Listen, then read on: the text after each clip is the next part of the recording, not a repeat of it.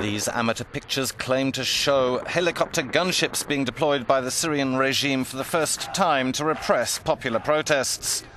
After another Friday that saw huge demonstrations all over Syria, at least 25 people were killed, and the flow of refugees from the northwest towards Turkey gained pace. Turkish press reported about 36 dead.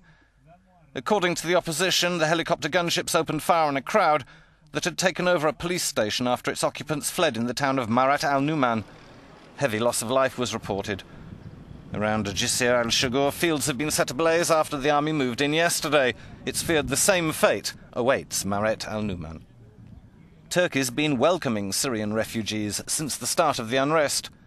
It now looks after at least 4,300, with the number growing day after day.